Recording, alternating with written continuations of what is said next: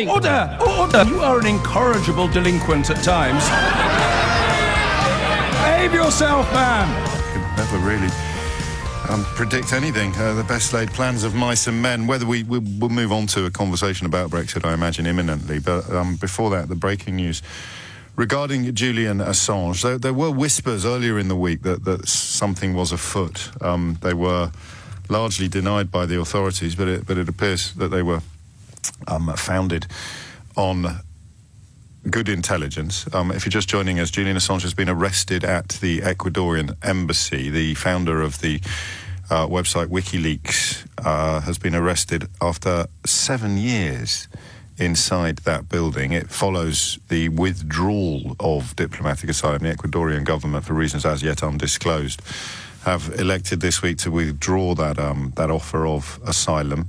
At the time that he took refuge in the embassy, Assange claimed that if he was extradited to Sweden to face sexual assault allegations, he might be arrested by the US and face charges relating to WikiLeaks' publication of hundreds of thousands of US diplomatic cables. It is worth noting, I suppose, at this point, that the political landscape in America has changed beyond all recognition since Julian Assange took refuge in the Ecuadorian embassy. So I'm certainly not confident enough to make any comment or claim with regard to whether or not that fear, if it was justified at the time, would remain justified today. His internet access was cut off in March, an indication that the relationship between Assange and his hosts was souring somewhat. He was also forbidden from having visitors. He definitely had visitors prior to that. I just can't quite remember who. Some of it got quite widely reported at the time, but we will keep a close eye on that story and find hopefully a little more expert analysis of it for you momentarily. Before that, back to Brexit. The scenario has changed slightly in that the postponement of reality has been agreed by the EU 27, with France apparently keen to deny us. So that would be, I think, and again, it's really important at the moment to acknowledge uncertainty over what happens, because it is now down to human beings making decisions. It is not down to words on paper, things that are written down. All of it was comprehensible, even predictable, if you properly understood what you were reading and seeing. But now, I mean, Macron and Merkel disagreed apparently over the length of the extension, which suggests to me that Emmanuel Macron was not very frightened about that no deal we were supposed to leave on the table as leverage. As we asked for a delay, I would postpone falling out with no deal, crashing out with no deal. And Emmanuel Macron was keen not just to shorten the delay that the rest of the EU 27 were prepared to deliver, but reportedly even contemplating saying no altogether on the grounds that we made this mess and it's time we stopped asking them to help get us out of it. That of all the things you have to pick as so demonstrably daft at the time, you can't quite believe that it ever got inflated, it would probably be that argument about no deal being better than a bad deal, or we have to leave it on the table to threaten them. The phrase that I think I stole off one of my correspondence on social media was that it is like punching somebody with your own testicles. That was the threat that we were making, essentially, when we said, oh, well, if you don't do what we want, we'll crash out with no deal. I've put together, or I haven't put it together, I've magpied one of those cool little collages of commentary from before the referendum, when key players on the Leave side were describing in, I'm afraid, explicit terms, the absolute impossibility of a no deal. So persuaded were they that things would be easy, that French vintners and German car manufacturers would be bending over backwards to accommodate our desires, that we held all the cards, all of that. It's always timely, I think, to remind you of other people's words rather than necessarily to bombard you with mine, although I reserve the right to indulge in the occasional bombardment. On the question of Brexit, I listened to Nick yesterday discussing his apparent boredom with the whole issue. His name then became added to that growing list of people who once agitated to leave, but who now recognise that the interest of the nation would probably be best served by Remain. It's important to create a warm and welcoming space for these people, as we've discussed many, many times on this programme. I struggle a little bit particularly with prominent people in my profession, like Peter Oborne and others, although their admission that they got it wrong is very healthy. I do find it a little bit, I don't know, but it's a discomfort that is negligible in the greater scheme of things. Even if you want to pretend that you aren't now accepting that you got it wrong, and you're not yet prepared to stand up in public and say, I made a terrible mistake, I misunderstood, my analysis was incorrect, which is what Peter Oborne did. If you want to instead just say, oh, can't we just all make it go away, without taking any responsibility for encouraging other people to vote for something that was clearly silly, that's fine too. I don't think you can start splitting hairs and... it's a sort of form of political pedantry, isn't it? And I don't think it serves anybody. But you do still have that weird argument that things, A, could have gone any differently, and B, still could go differently. David Davis doing the rounds this morning. I mean, actually breathtaking.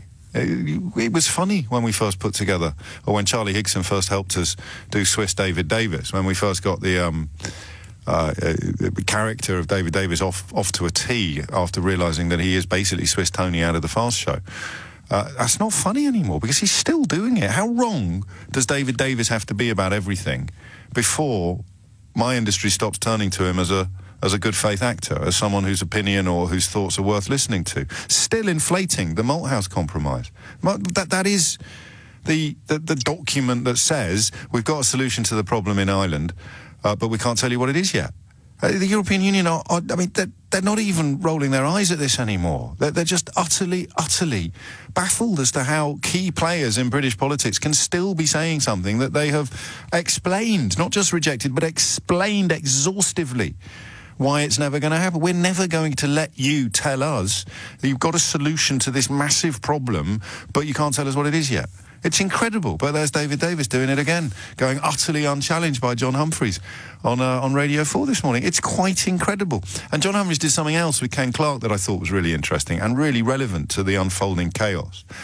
He said, well, some people might say that you're part of a Remain conspiracy or some other hogwash. That's why we're in this mess, because prominent BBC journalists take demonstrable daftness and offer it up as a form of false equivalence with things that are observably true. Some people might say the moon is made of cheese. Could you imagine if Neil Armstrong was being interviewed by John Humphreys after coming back from the moon?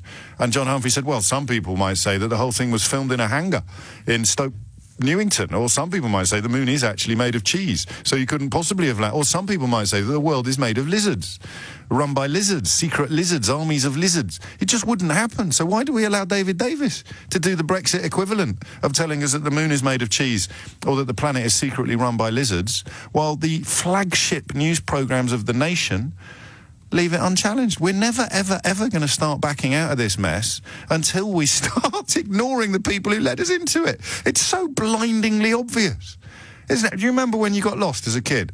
Because in the days before sat-nav and Google Maps and stuff on your phone and built into your dashboard, and usually it would involve the navigator not being very good and therefore somebody else taking over.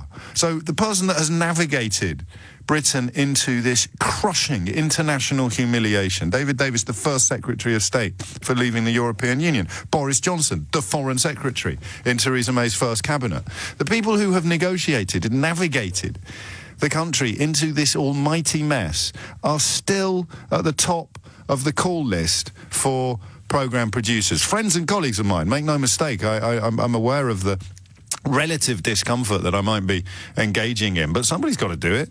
You should not be talking to these people anymore.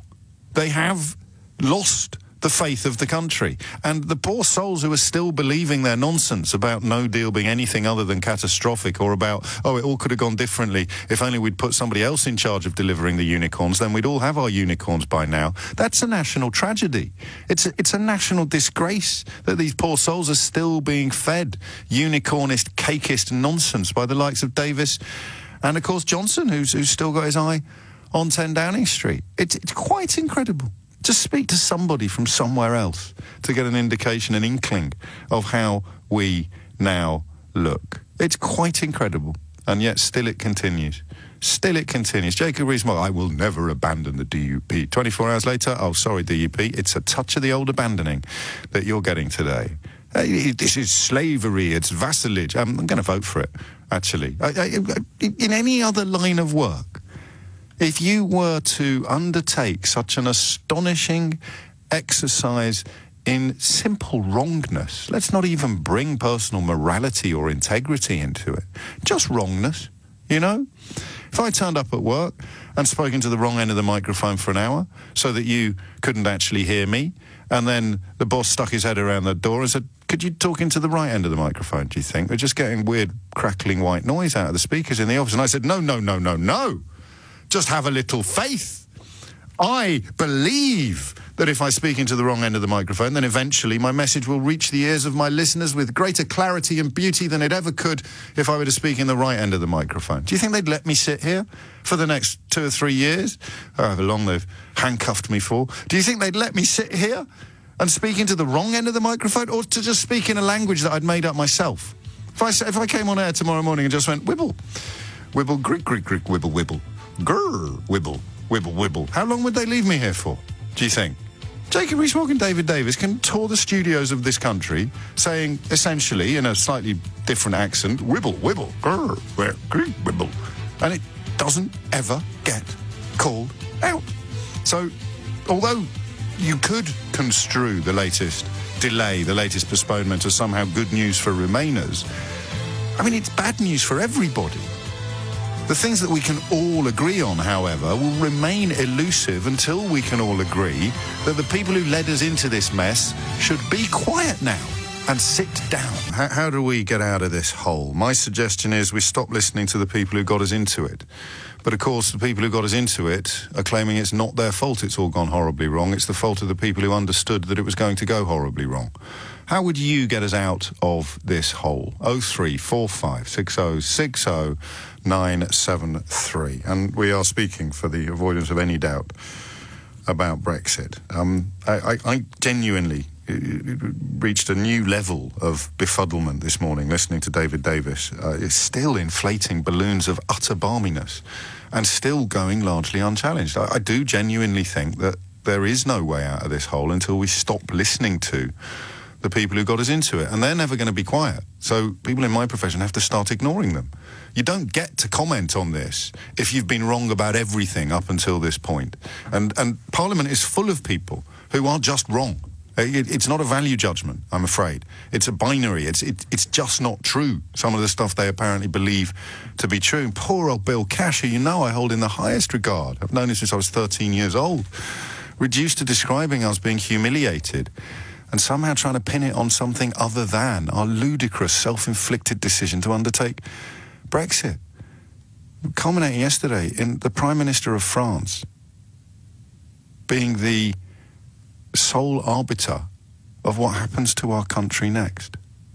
Quite incredible. Quite incredible.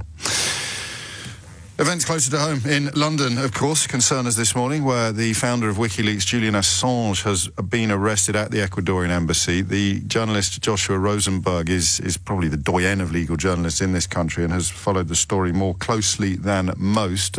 Did we know this was going to happen, Joshua, and what does it mean?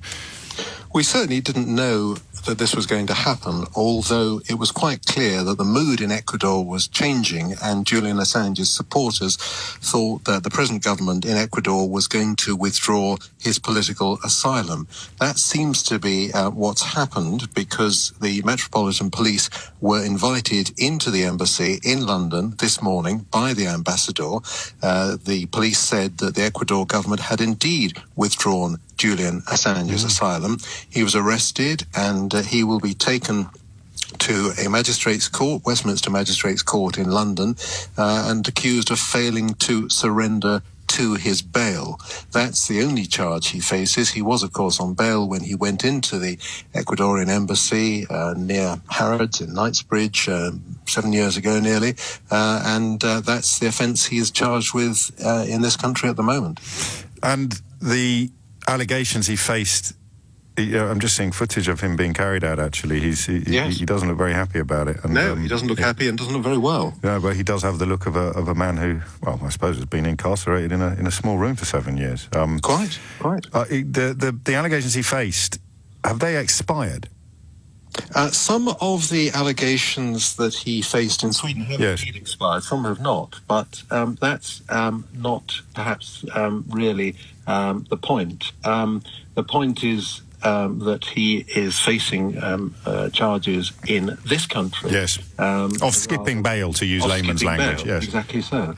Exactly so. And of course, his concern is not so much Sweden, because if he had accepted his extradition to Sweden over the sexual assault charges, then whatever happened, he would have been free now. His concern is he has reason to believe that the United States is seeking his extradition, and that if he is extradited to the United States and convicted there, he will be sentenced to a long prison term. It's worth making very, very clear to those of his supporters who imagine that he faces the death penalty in the United States, that this country, the United Kingdom, never extradites people to a country where they will face the death penalty. In other words, the Americans, if they seek his extradition, and they haven't confirmed this, would have to confirm that he would not face the death penalty if he were convicted in the United States. I see. And is there any mileage in the observation that the regime in the White House is profoundly different from the regime that was in place when Assange sought refuge in the Ecuadorian embassy? One could go so far as to say that Donald Trump's relationship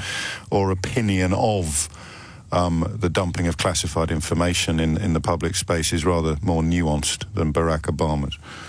That may be true, but certainly Assange's supporters aren't relying on that. They're much more concerned about the fact that the mood in Ecuador seems to have changed, and presumably Ecuador will know that this move by Ecuador will be welcomed by President Trump and the United States administration. And finally, Joshua Rosenberg, I appreciate that experts like yourself don't like questions like this, but what would be a feasible sentence if he were to be convicted of the bail charge? The maximum is 12 months, Okay. and that's only in the Crown Court. The Magistrates' Court, where he's expected to appear later today, wouldn't be able to impose quite such a long sentence. And it may well depend on whether he admits jumping bail. There was a case of a man in court today, Jack Shepherd, a speedboat killer, who admitted jumping bail about half an hour ago and got a third off his sentence and a little bit more and ended up with 6 months. But the maximum is 12 months on a plea of not guilty, which is unlikely because, it's pretty clear that he didn't turn up when he was ordered to 7 years ago. Indeed, and the government have said that Assange will face justice in the UK. Joshua Rosenberg, many thanks indeed for your time and your insights. Rachel Venables is on the ground outside the Ecuadorian embassy. She joins me live on LBC. Rachel, what's going on? Well, the circus is arriving, and I think setting up camp is one way of putting it. I mean, when we heard the news just in the last hour or so from the Metropolitan Police that Julian Assange had been arrested here inside the Ecuadorian embassy, journalists like myself jumped up and ran here down to Knightsbridge, the embassy itself, just behind Harrods here, and I'm currently stood just outside the balcony, so below the balcony where in the past anyone who may have seen photos of Julian Assange speaking to his supporters, speaking to the press, will know that's where he appeared from, with the Ecuadorian flag fluttering. And it was in this building, as I say, where the police, the Metropolitan Police, after staging a watch almost on this building now for nearly 7 years, were finally invited inside. And that's the crucial thing here, because of course we know Julian Assange has been seeking asylum here for so many years, and in the end it was his hosts, his landlords, his protectors who effectively allowed in the police, who then led him away. And footage has appeared online showing a haggard almost looking Julian Assange, white hair, white beard. He's sort of gesturing with his arms. He always had white hair, but the beard's very long. The beard's very long. It's fully shocking white almost, and you can just tell he looks like a man who hasn't really seen much sunlight in 7 years, and he's being led into a police van, and we understand he is now in custody in a central London police station. We don't know which one, and we do know that he is expected to appear at Westminster Magistrates' Court, as far as the police are concerned, as soon as possible to answer to those 7-year-long charges of skipping bail.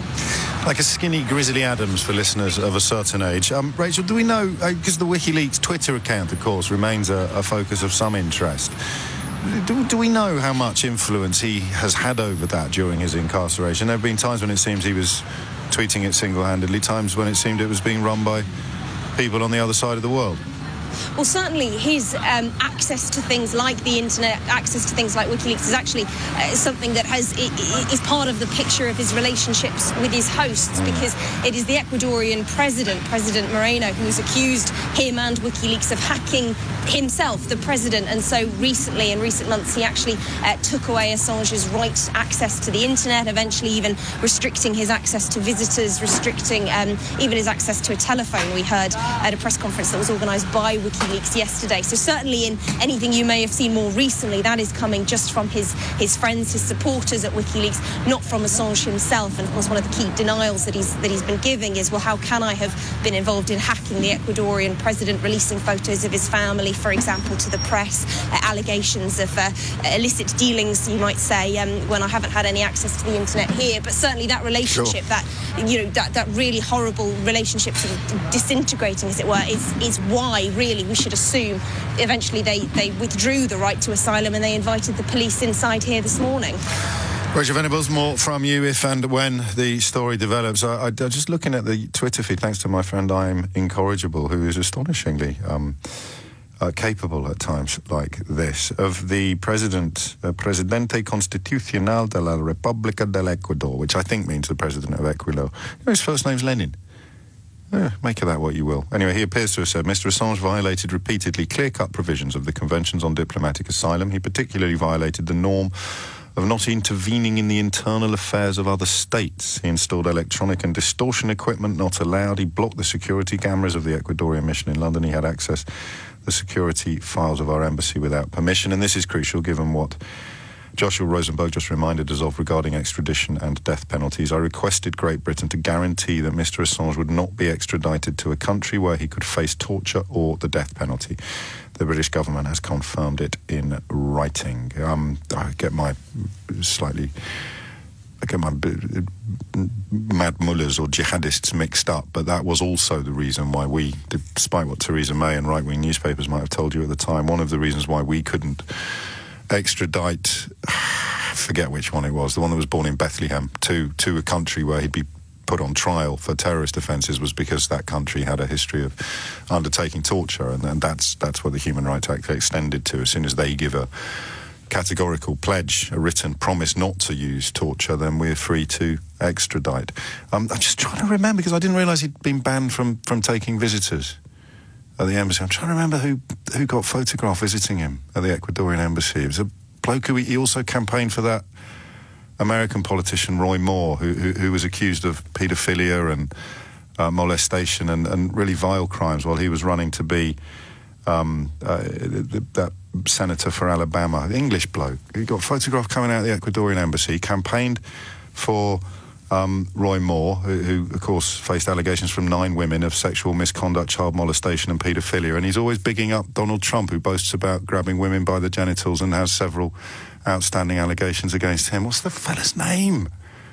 Funny looking bloke, dyes his hair, grey skin. It's gone. I suppose, again, I'm in that difficult position this morning of wanting to talk to you when you're probably not that likely to ring me. Because I just wondered how wrong David Davis would have to be about everything before you started listening to him, stopped listening to him, before you stopped thinking that he was a valid voice now in this debate. And I'm focusing on David Davis because he was Secretary of State for leaving the European Union. He was photographed with nothing on the table in front of him as Michel Barnier sat there with pages of files and facts in front of him, and when asked about it, Davis tapped his temple. You think I'm making this up? He said, who are you going to trust more? The guy with all the paperwork in front of him, or the guy who's got it all up here? And he tapped his temple. I could not believe my ears this morning when Alistair Campbell actually tweeted amusingly, and I appreciate Alistair is a controversial and divisive character, but he understands the workings of government and arguably the relationship between politics and media better than almost anybody else. And he tweeted light-heartedly about who was going to get the 8:10 slot on Radio 4's Today programme this morning. Well, will it be Ian Duncan Smith or David Davis or something like that? It was a joke. And then up he popped. Utterly discredited. Just in the context of observable evidence. Nothing about his personality or anything like that. Not today, although I reserve the right to return to such territory in the very, very imminent future. If you voted leave, and David Davis is one of the people who persuaded you to do so, actually no one even admits that in public anymore, do they? In public, people voted leave precisely because they knew the Remain campaign were right. Have you seen this yet? You're probably not as exposed to it as I am. This is the latest chapter in the madness. So you get a Leave person on social media responding to a suggestion that they didn't know what they were voting for or that they were lied to. And they respond by saying, no, we knew exactly what was going on. Here's David Cameron telling us. And you sort of go, I've seen some contortions in my time.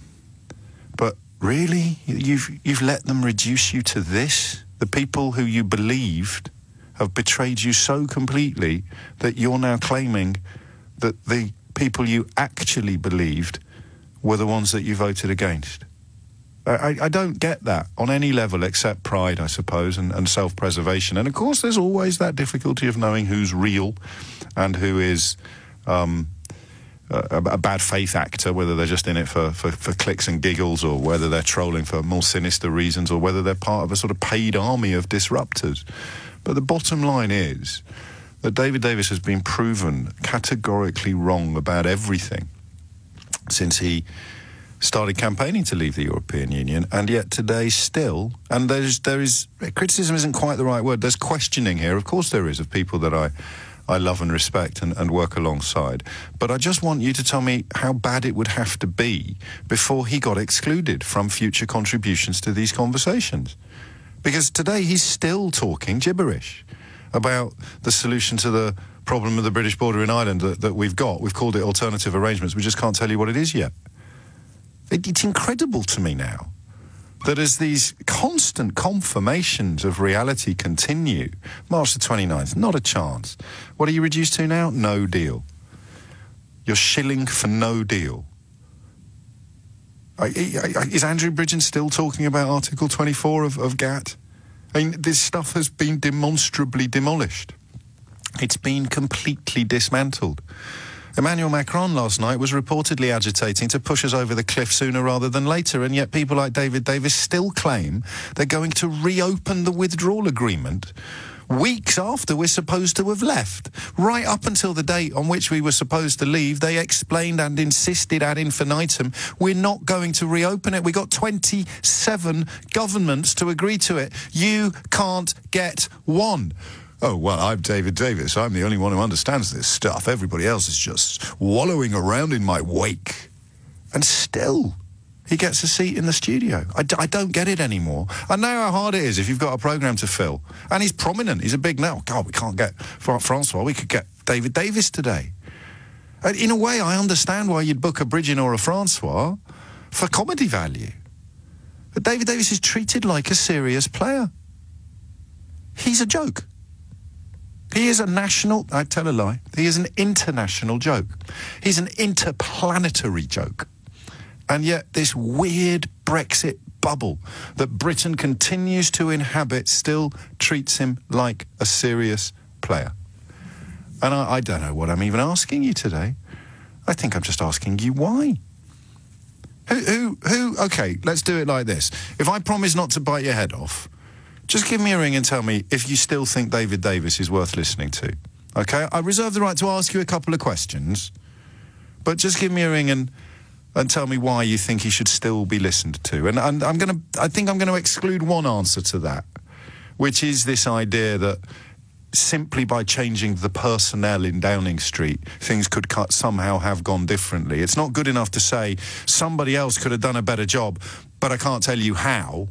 I can tell you who should have been the J-Dog, should have been Double D, should have been Bozza. You can do that, but I can't let that pass without you telling me how. What would they have done differently so that things could have ended differently?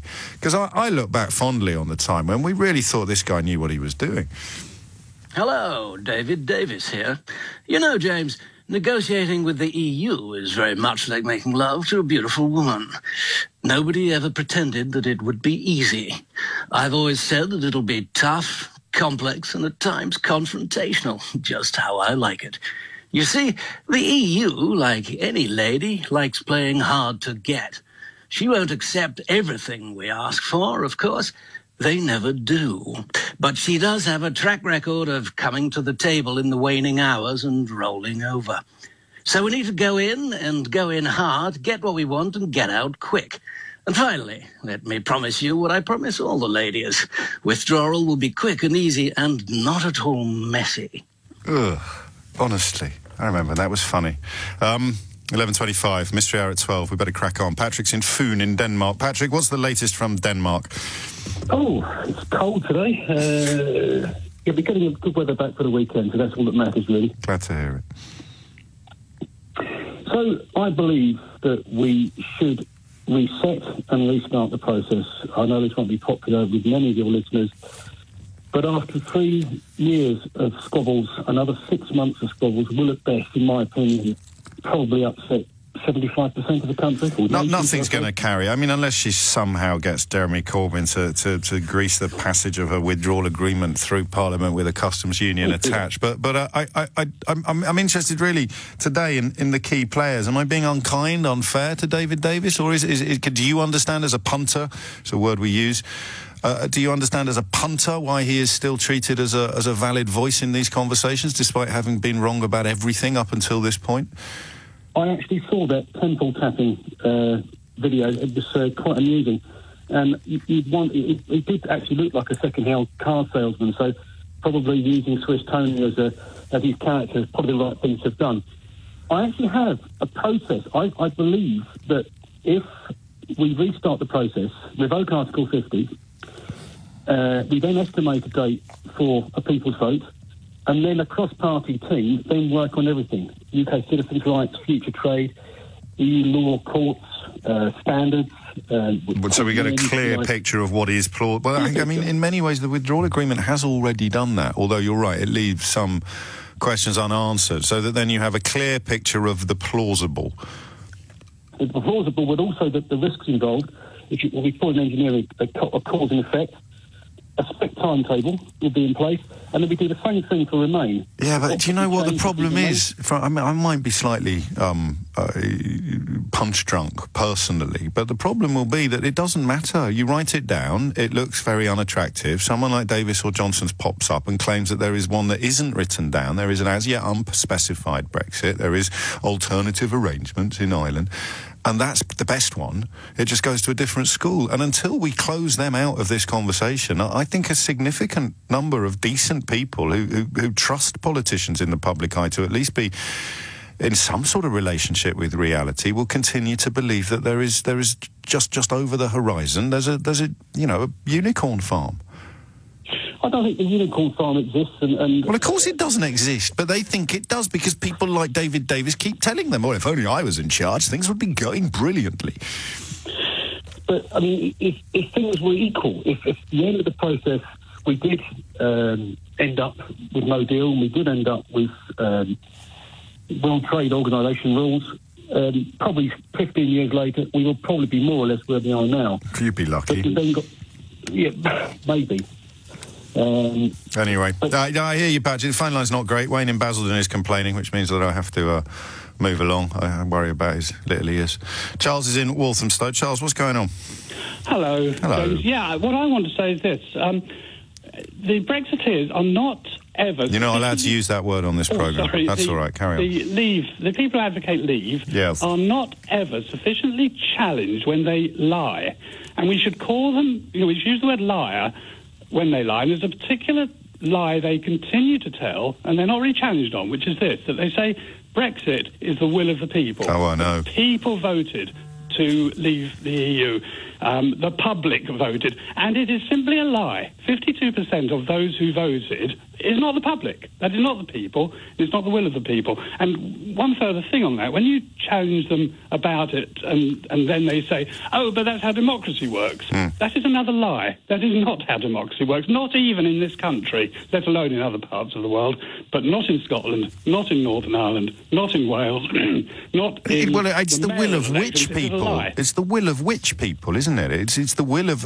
people like David Davis talk about the will of the people without adding the bit in brackets. It's the will of the people who believe the nonsense I was spouting 3 years ago and still believe me now. I don't even know if they exist. This is the thing, and that's and another thing about David Davis is that people say, if we had somebody like David Davis in charge, he was in charge. I know. What's the matter with people? Have they forgotten? He was the one who was doing it all. I mean, what is wrong with them? That's what I don't know. I would genuinely, and I promise not to bite anybody's head off, I genuinely would like to speak to someone who thinks, I'd really like to know what David Davis has to say about all this. Can you do something for me in future? I don't know. when they lie, you know when the voice that John Burko uses when he calls division. Yes. I don't want to say it too loud. We should use. Liar! Exactly. Thank you. That's. You remember that bloke back in the good old days before everything went down the toilet? There used to be a bloke hanging around on Parliament Green. Whenever Sheila Fogarty was doing an outside broadcast, he'd be in the background going, "Oh, politicians are liars," which was a little extreme, but we just should pick on the ones that are. And again, I don't know whether I've got this right or wrong. I find myself stepping back from words like liar and. Well, no, not from words like liar, actually. So some of them now must deserve to be called liars, but that somehow portrays the people who believe them as gullible, and I don't like that. Even that makes me feel a bit uncomfortable. I will let you go unchallenged if, in good faith, you find yourself waking up in the morning now and thinking, I'll tell you who I'd really like to hear from today. David Davis. We should put together the greatest hits, shouldn't we, actually? Remind ourselves of all the things he said. Off the top of my head, it'll be the row of the summer, he said, about sequencing of the negotiations with the European Union. He rolled over and did exactly what the European Union wanted shortly before the end of the first lunch of that day. We'll hold all the cards. I'm led by donkeys would have done some great work on this. I'm just wondering at what point the public status of somebody like David Davis, and I'm picking on him today only because he was the one doing the rounds of the studios after the latest humiliation on the world stage, caused entirely by him and his co-conspirators. I'm just wondering if there is ever a point at which we would all agree, in a sense, that he's lost the right to engage. Let's run through them. There will be no downside to Brexit, only a considerable upside. Okay, that's on the record. There will be no downside to Brexit, only a considerable upside. And what I'm examining now is the notion that we sit here in our profession, in my profession, and we go, I tell you who I want to hear from today. The guy who said there'd be no downside to Brexit, only a considerable upside, he'd be really worth listening to. It just kind of beggars belief. He said we'll get a very, very large trade area, much bigger than the European Union, probably 10 times the size. Where did he get that from? If it was 10 times the size of the European Union, the trade area he describes would be 1.5 times bigger than the planet. This was pointed out by the MEP, Catherine Bearder. Within 2 years before the negotiation with the EU is likely to be complete, and therefore anything material has changed, we can negotiate a free trade area massively larger than the EU. No, you can't. No trade deals were ready by March the 29th, 2019. They are, of course, highly complex. On average, it takes 7 years to negotiate one with India, 5 with Australia. February of this year, even Liam Fox said that the new trade deals could be some time away. So there will be no downside, only a considerable upside. Okay. We'll get a very, very large trade area, probably 10 times the size of the EU, which would make it 1.5 times the size of the entire planet. 2 years, we can negotiate a free trade area massively larger than the EU. We simply can't.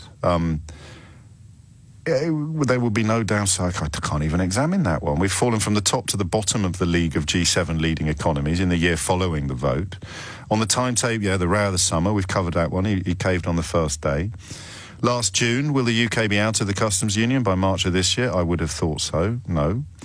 Post-Brexit, a UK-German deal would include free access for their cars and industrial goods in exchange for a deal on everything else. As a member of the EU, Germany is simply unable to even do that. It was in May 2016. The stuff he doesn't understand would fill a book. So why do we still listen to him? Gary in Bedford is the president of the David Davis fan club, and he joins me on the line now. Hello. Hello, Gary. Go on. Probably a bit of a headline. I definitely wouldn't call myself any politician's fan club leader. No, I was teasing. Actually, we're in post-irony Britain now, aren't we? Post-Brexit Britain. So I was joking. But you do think that That we should still be consulting him, despite the fact that he's been proven wrong about everything? Yeah, I mean, it's a bit of a generic point, really. It was sort of in the question of do I wake up every morning thinking, oh, I need to listen to David Davis? No, not specifically.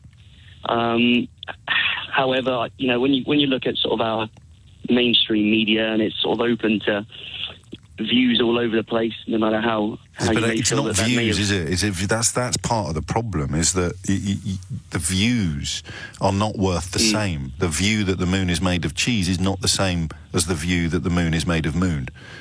Well, you know, at the end of the day, the guy's got his reasons for saying what he says, whether that's delusionment or not. This is the best we've got. I just checked with the producer. You are the closest we've got to someone arguing in good faith that it's worth listening to David Davis, and you've already said, well, maybe he's delusional, but... Well, it doesn't matter what it is. It's a case of, I mean, I'm sure you could pick on any. I'm sure you could find many good examples of strong Remain MPs and find facts to suggest that most of what they've said over the last year is completely incorrect, not just on Brexit, over the last year. Issues. I'd really struggle, actually. I think, obviously, the really... the toughest nut to crack, of course, is that the economic forecast before the referendum made by people like Mark Carney, they start working immediately to stop their own forecasts coming true. And then you hear David Davis on the radio this morning say, well, you can't trust the Bank of England. They've been proven wrong about all sorts of things. And you need to make the distinction between Mark Carney saying, if I don't do anything, this will happen, and then him doing lots and lots of things to make sure it doesn't happen. But I don't think I would be able to construct a list of Brexit-specific statements that are so categorically incorrect that I could fill a book with them with anyone from the so-called Remain side. I just don't, mate. No. And I do this every day. Well, of course. I take it from the very, very simple fact that when I wake up in the morning, I don't want to have a very one-sided, one message. Oh well, nobody mainstream does. Media feeding me with the sort of propaganda, if you like, of a narrative. Well, you're sounding a bit silly now, because it's not feeding you with propaganda or let David Davis say more wrong stuff, is it? I mean, the reality is somewhere between the two. So you can speak to somebody who recognises that little nugget of honesty that Boris Johnson accidentally stumbled across 6 months ago when he said that the withdrawal agreement is worse than remaining. Those kind of things. Sure. If you take the principle of, I mean, you know, to remove it from Brexit, and you get some other topics that obviously have dominated most of our airwaves now over the last couple of years. But take another issue, I mean, of course, on Radio 4 you're talking about the time I had this morning, but on other issues they've had some crazy people on over the last couple of years. Nigel Lawson on climate change twice. You get. I mean, well, you know, the leader of the so-called free world doesn't believe in global warming. What do you know? You get people on there backing. No, I think in broad terms we're probably in agreement that a diversity of position is healthy. But David Davis isn't brought in as a kind of eccentric voice in the wilderness. He's brought in as the voice of the Leave campaign, and he's been wrong about everything. Well, so at what point is he brought in as the official voice of the Leave campaign? Well, he is on a day like today. Or is he brought in as a voice? Well, he's the only voice you'll hear if he's the only one that's been booked for a programme. No, he's not. Well, who else have you heard today? He's today, no. Of course. Well, I just said today, mate. I'm going to knock it on the head now, because I think you've set yourself a task that is impossible, although I admire your commitment to the cause, and I thank you for it. You can't keep listening to people who are wrong about everything. It would be like taking your car to a mechanic, going to pick it up, and finding that it's got no wheels, and being told by the mechanic that your car doesn't need wheels. You just need to believe a bit more, or you know, who are you going to trust? The mechanic who's put wheels on your car, or the mechanic who's got it all up here? And then he taps the side of his head. At what point are you going to stop taking your car to him? Presuming that you get it back on the road after he's removed the wheels and told you to believe in it. That's just the thing. I try and find the simplest questions to ask at the moment. And today it doesn't get much simpler than this. How wrong does this man have to be before we all start ignoring him? Milan is in Rajkot in India. Milan, what would you like to say? Bit different to Chiswick. But, it's you, is it? Thanks for the Twixes. Oh, you got them. Oh, yeah, I did get them. I didn't realise you were on your hollybobs, but where are we? Yeah. Carry on. Just a brief question. Did you share them, or should I move on? I did share them, not with my colleagues. I shared them with my children. My colleagues can buy their own Twixes. Cool. Carry on, Milan. So, David, if memory serves, didn't he say that the Republic of Ireland was part of the UK? No, that was Andrew Andrew Bridgen, mate. He still gets booked as well. But David Davis at least has a kind of veneer of credibility, whereas most people recognise that the likes of Bridgen and Francois are chiefly for comedy value. Daily Telegraph talking up Mark Francois as a leader of the Conservative Party today. I would join to make that happen, actually. In the interest of satire. Leavers will, I think if Leavers are going to phone you today, they'll utter two words to counter the David Davis rhetoric, and that'll be Ollie Robbins, because they will say that actually David Davis wasn't in charge. There's actually Ollie Robbins, and so he was. You're right. That is Davis. One of the balloons that has been floated since they sacked Sir Ivan Rogers, did exactly what Nick Timothy told them to do. It all went horribly wrong, so they blame it on Ollie Robbins. Ollie Robbins, the chief negotiator's job was essentially to do the Prime Minister's bidding, and the Prime Minister's bidding was defined by arch-leaver Nick Timothy, and of course the Secretary of State for leaving the European Union and the Foreign Secretary Boris Johnson were expected to contribute to this process, but they didn't. They just sat in a corner shouting "Wibble" and then ran for the hills the minute that it had all been written down. But you're right, they will use Ollie Robbins as the latest Brexit means Brexit, will of the people. If only someone else had been in charge, we'd all have our unicorns by now.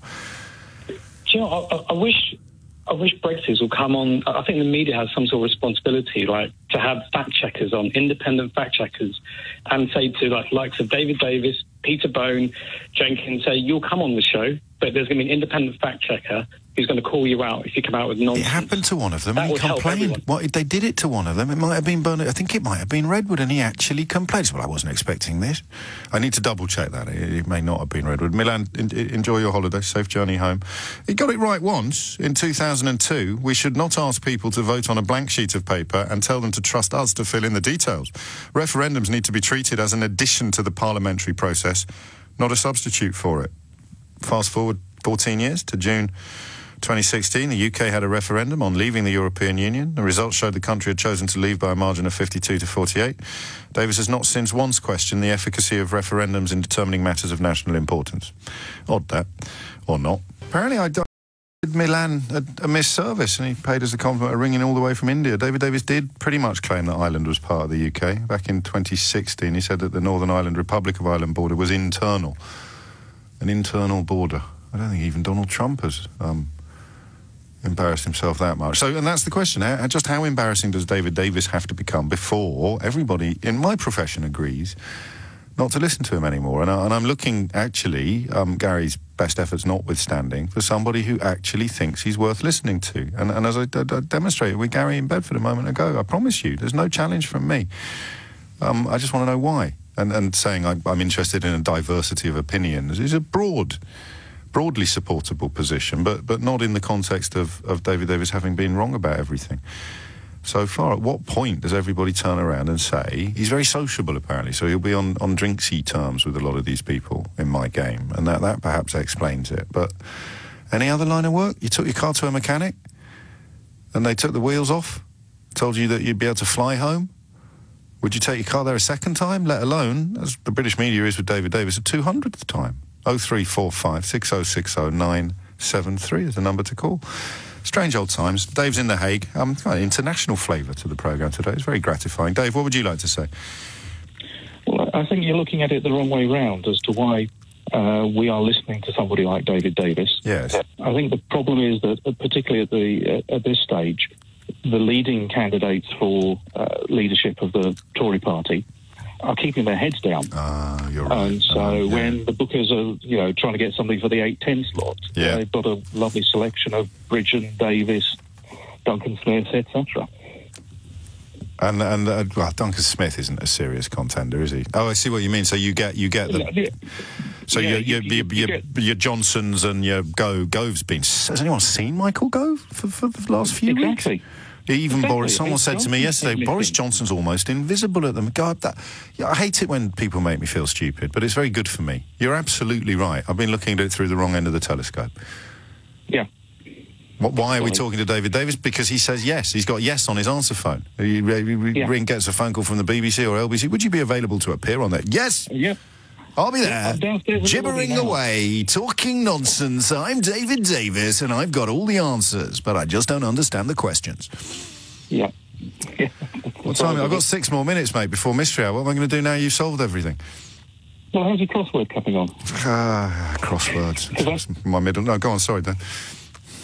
I fixed your crossword for you last time. You did, indeed. No, I'm very grateful to you. You see, we need more callers like Dave. Solutions, you see, not problems. Answers, not more questions. 03456060973 is the number you need if you want to genuinely launch a kind of defence of him. I suppose there is an argument that says you should be talking to him a lot, but pointing out all the things he's got wrong, pointing out all the mistakes that he's made.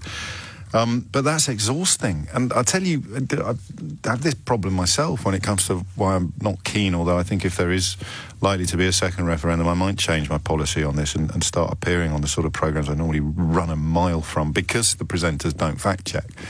You're sitting on a panel and David Davis on the other side says something that's not true, or you want to remind him of something that he said 3 years ago, but you're not there to interrogate him. You're not there to question him. You're there to put forward another opinion. It's why I was unhappy with Gary's contribution.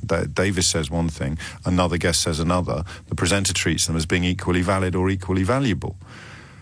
If you sit there as another guest and start saying, well, hang on a minute, don't you remember when you said it was going to be the row of the summer, or when you said that contradicted by reality is the best way of putting it. Don't you remember when you said that we'd have a trading area 1.5 times the size of the actual planet? All of these things can't be pointed out by another guest without that guest looking like an insufferable prig. And I look like enough of an insufferable prig on my own without needing to go out and do it in company. 11:55 is the time. Malachy is in Belfast. Malachy, what would you like to say? How you doing, James? Just listening to a bit about David Davis. I think one big supporter he has would be Arlene Foster of the DUP, who actually said on British television last night and told everyone in Britain that your Prime Minister was an embarrassment to go over and beg in Strasbourg for the agreement that she had negotiated is now in tatters, and yet the same woman today is on a plane on her way to Brussels with some MP from Westminster to beg that the withdrawal agreement be reopened, when we've got 27 countries saying that's not going to happen. Yeah, but this is beautiful. God, you're good. So this is semantics, isn't it? So if you're criticising an enemy politician for asking the European Union to do something that they're probably not going to do, that's called begging. But if you're describing your own mission, it's suddenly called demanding. Yes. So Arlene's going there to demand that they reopen the withdrawal agreement, but Theresa May is begging them to extend the Article 50 terms. And if it was the other way round, you know, if Theresa May employed slightly more Rottweiler-like spokespeople, they'd describe Arlene Foster begging them to reopen the withdrawal agreement after they've made it clear that they never will, while she is demanding that they give in to her request for... I mean, she wouldn't get away with it because she gets tested by reality, whereas Arlene can still peddle fantasy. 100%. And one other point, if David Davis wants a job when the British people finally realise that he's nuts, what he could do is do what Enoch Powell did when the British people decided that he was a nutcase. He came to Northern Ireland and was voted in as an MP for Westminster by the DUP. Strange times. And you're right, there's nothing new under the sun, is it? It all comes around again eventually. Do you have any... I mean, I'd quite like to take a bit of a slap round the old chops this morning. I've been quite robust in my analysis of David Davis's public pronouncements. Can you conjure up any case for him being included in the national conversation after having been so wrong about so much for so long? I cannot believe that he was actually a minister at the negotiating table, which very is nearly leader of the Conservative Party, mate. Unbelievable. You know, it's frightening when you hear his analysis, especially about Ireland, where he has absolutely no idea and no clue, and most of the British politicians don't have, regarding this country and what Brexit is going to do for them. But the fact that he's taken seriously by British actual people, I find it just incredible. And as you say in your show constantly, when you hear, you know, the shutdowns of everything they say that is untrue, still, even on Newsnight last night, and you still get these British politicians still rattling the sabre about Britain can be better off, this can be great, this is... But I just find the whole thing that if you have a working brain, how do you come to the analysis that these people need to be taken seriously? Well, that's my problem, is because you just use the phrase, if you have a working brain, and I've used much stronger language than that, but sometimes when I hear it being spoken back to me, I'm lucky enough to be able to do empathy, so I kind of imagine how that would feel. We're calling these people brainless. We're calling them not possessors of functioning brains, and oddly that makes them double down. Even though they might not ring me and tell me that they think David Davis is a class act, they double down on the arguments that he has made and that have been shown to be wrong, because the alternative is to cough to a sort of gullibility. It's why there is no room, and I struggle personally with this, no room for hair splitting when it comes to people who are reflecting reality, even if they do it in a disingenuous way by saying that they're bored, rather than that they've realised they were horribly wrong for the last 30 years. You've got to just go with it, because the alternative is for them, of course, to stay on the side of the madness.